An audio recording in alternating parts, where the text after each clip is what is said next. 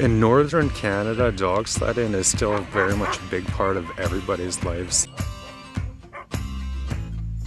A lot of my friends have their own dog teams. A dog musher is either born with it or not. Responsibilities of a dog musher are mainly their health and their fitness. Keeping all the dogs in line, all the dogs do look up to the dog musher as a leader.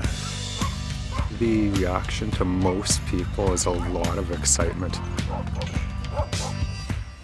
Ray's going to be lying in the bottom of the third sled, wearing a helmet, getting bounced around, and trying to keep this as steady as possible. We're going up and over hills, and we don't want to be fixed to the actual sled because the whole image would jitter too much and would make people sick watching it.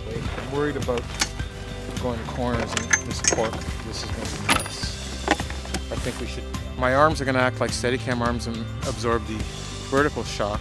It's going to be very hard for me to keep the camera platform level in both the tilt and the roll axis. So that's where this comes in. It's World War II technology used to stabilize guns, and there's elements in here that spin like a centrifuge really fast, and then it'll keep it very stable. And then our other rig here is on an RC buggy, sort of Frankensteined into being a suspension system for our 3 red cameras.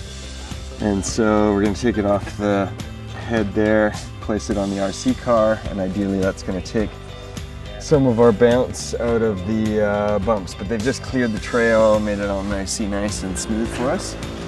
And once again, it's a glorious day.